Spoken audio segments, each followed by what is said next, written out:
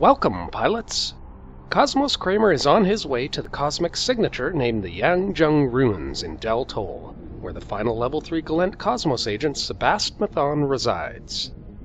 With the agent sitting on a gate, it seems prudent to first explore what might be beyond it before we talk to the agent.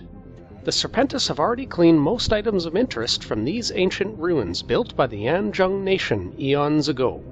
Yet the peculiar force repeller remains, a strange device capable of holding back ships that try to approach it. The only way to get close to it is by shooting it first. And it looks like another pilot is in here. That yellow cargo container is likely the remains of the aforementioned force repeller. So we come back again the next day immediately after downtime. And another pilot is already in here. And yet another pilot the next day. Seems like a popular spot. We come back about an hour later to find the force repeller has respawned. Let's take it out and see what it is people are farming this site for.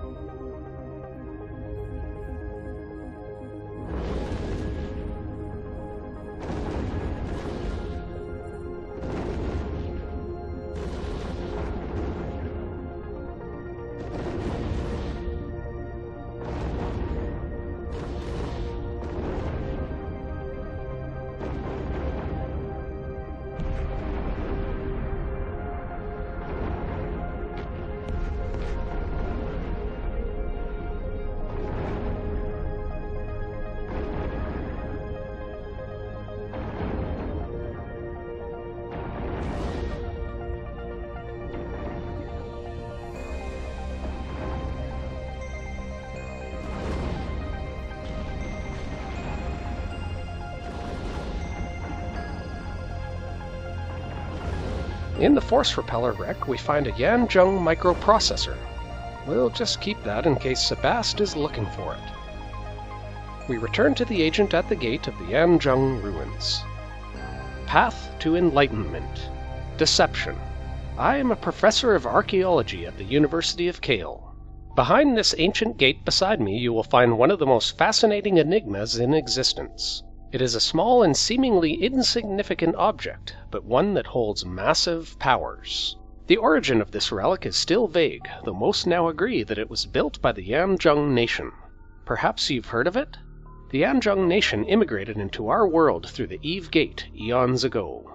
From where we do not know, though the fragments of text we've managed to translate talk about a mysterious Middle Kingdom.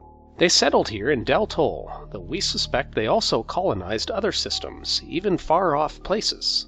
But what we've uncovered so far is here in the Deltole system, especially on Deltole 5 and 6, which seem to have been much more inhabitable back then.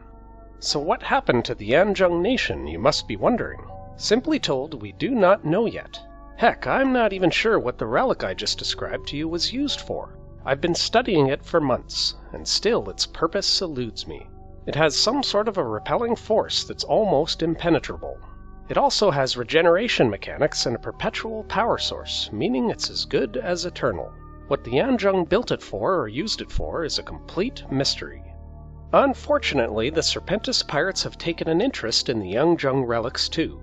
They've sent out dozens of treasure hunters and scavengers. They don't tolerate others to interfere with their efforts, which explains why I'm hiding out here instead of being at the relic studying it. The Serpentis periodically send expeditions here and are always scouting the place. Their methods are crude, but they've got much more manpower and resources than I can ever dream of having. I've heard rumors that they've uncovered an important piece of the biggest riddle surrounding the Yan Jung nation. Over at Deltole 10, close to the Stargate leading to Kolali, is the entrance point to a Yan Jung site that is possibly the largest Yan Jung ruins in space still in existence. I can only imagine what riches might await there. The only problem is that a passkey is needed to activate the gate, and from what I've heard, the Serpentis are now in possession of one of the key elements in constructing one. You look like an energetic pilot. I'm interested in hiring you for a bit of work. The Serpentis relic hunters are operating from a base within the Skeleton Comet site here in Deltole. I haven't been there myself, but somewhere within it you'll find a Serpentis survey site, which is the right place. Therein, the Serpentists store all the data and items they've found throughout the whole constellation. What I want you to search for is a map of some sort. I'm sorry for being so vague, but that's all the info I have. I'm sure you'll know what I want as soon as you see it. There's only one problem. The Serpentists are a paranoid lot, and they've encrypted all their data and storage containers. I hope you possess some hacking skills, or know someone that does, for that is what is required to get to the information I need. Get that map from the Serpentists and bring it to me, and I will reward you handsomely. I feel dirty having to resort to petty theft, but when you're up against scumbags such as the Serpentists, the only way to play a fair game is to follow their rules. We head back to station to switch to our hacking fit Brutix. Recalling from our prior scouting of the Skeleton Comet, the hacking containers in the Serpentist survey site require a data analyzer. We make our way into the site to find the room filled with wrecks, courtesy of the local farmers. And we use our cargo scanner to see if we can locate a casket with the map we need. Ah, there it is, the threaded waypoint map. We make a beeline for that casket to hack the container.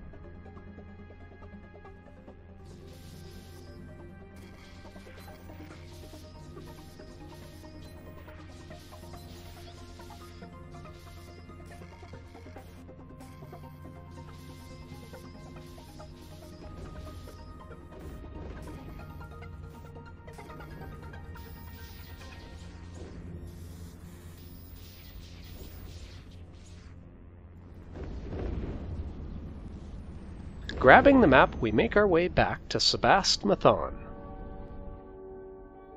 Oh yes! This threaded waypoint map is just what I needed. Now we're getting somewhere. If you're interested in getting to the bottom of this mystery with me, then don't hesitate talking to me later. Let's have a quick look at the implant we received as a reward. The Xenu Gnome Shield Upgrades implant would give us a 3% reduction in power grid needs of any module requiring the Shield Upgrade skill. This would primarily apply to shield extenders and shield boosters. Let's talk to Sebast again to continue our path to Enlightenment. Destruction. The map you got me is only one piece in the puzzle of getting into the hidden relic site. You remember what I told you about that strange device that lies behind this gate beside me? It is of Yan Jung origin, and I believe it can give us another vital puzzle piece. In order for me to construct a usable passkey to enter the relic site, I need to understand better how the Yan Jung nation approached technology. The Force Repeller has a microprocessor, which would give me just those insights. I am a hopeless fighter, so I don't stand a chance against the Serpentist ruffians in there. I need someone of your capabilities to get the microprocessor for me. So what you need to do is enter the Yan Jung Ruins through the gate beside me. Take out the Serpentist scouts and proceed to tackle the Force Repeller. You can't get close to it while it's still active, so you need to shoot it from a distance. Once it blows up, get the microprocessor quickly before the regeneration nanobots kick in and rebuild the repeller. Oh, and one more thing. The Serpentists periodically send expeditions to the ruins. I hope you don't run into them, but if you do, make sure you have plenty of firepower on your side. We switch back to our original Brutix where we stashed the microprocessor we previously obtained. Here's the microprocessor, Sebast. Excellent work. Now let's take a close look at the microprocessor to determine if anything more is needed to construct the passkey. While he does that, let's take a peek at the Natura Warp Core Stabilizer blueprint we received as a reward. It has 3 runs, and requires lots of Yan Jung materials to produce. Using the Compare tool, we see that it has the same scan resolution and targeting range penalties as the Tech 2 version, but its CPU usage is much lower. We talk to Sebast again to see what he's learned. Discovery. The Yan Jung were more clever than I gave them credit for, it seems. The microprocessor is highly advanced, and my analytical methods are limited in cracking its secrets. However, what little information I've managed to glean from the processor gives me hope that we can still solve this mystery. The encryption methods employed by the Yan Jung nation are in many ways similar to those used by a new strand of rogue drones that a colleague of mine have told me exist in this very constellation. My guess is that the rogue drones happened upon some lost Yan Jung artifact here in Elgintel, and in assimilating it, learned some new tricks. But however it happened is beside the point. What really matters is that the local pirates that frequent the asteroid belts here in Gallente have been harassing this new breed of drones out of fear it will grow to become too powerful for them to handle. And as pirates usually do, they loot those they destroy. This colleague of mine has been doing research on this new rogue drone breed, and he tells me that the drones have developed a sophisticated binary code to interact with the Yan Jung technology they assimilated. My theory is that if we get this binary code, we can use it to unravel the mysteries of the microprocessor in my possession. In doing so, we should have no problem in constructing a usable passkey. And the Belt Pirates, having hunted the new drones so excessively, are certain to possess this binary code. In essence, I want you to go into the asteroid belts and hunt down Belt Pirates. From what I've heard, the Serpentis are employing tough marauders to hunt the rogue drones, so your best bet is to focus on them. Return to me once you have the binary code, and I will construct a passkey that you can use. So we head into the asteroid belts here in Deltole to see if we can find this binary code.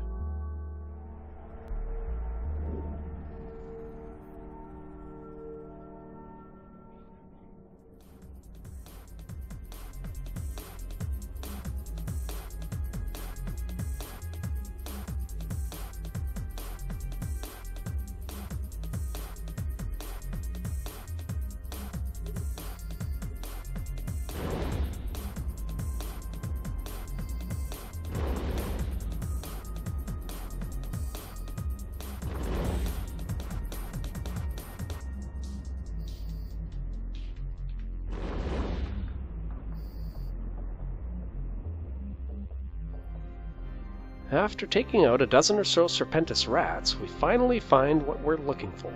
A sheet that can be used to decipher layered binary code with extreme ease. We return to Sebast with our find. Good work! I've constructed a passkey for the both of us. Head out to the Stargate leading to Colali, and you should be able to enter the relic site.